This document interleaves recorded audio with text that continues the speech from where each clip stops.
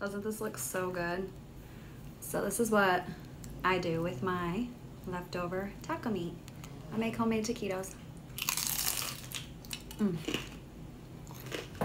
So good. I'm gonna show you guys how to make them. For starters, you're gonna go ahead and dip in your corn tortillas in some warm hot oil just to get them all nice and ready to go.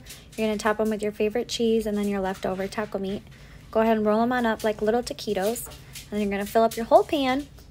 And then for me, I have a bigger family, so I went ahead and I did a second pan of taquitos. And my son is also picky and doesn't like cheese, so I had to make him some. You're going to go ahead and put this in at 350 degrees for about 20 to 25 minutes or until it's a little bit crispy or however you like them. And then you can go ahead and dip them in sour cream, guacamole, salsa, or whatever. And go ahead and enjoy. They're delicious.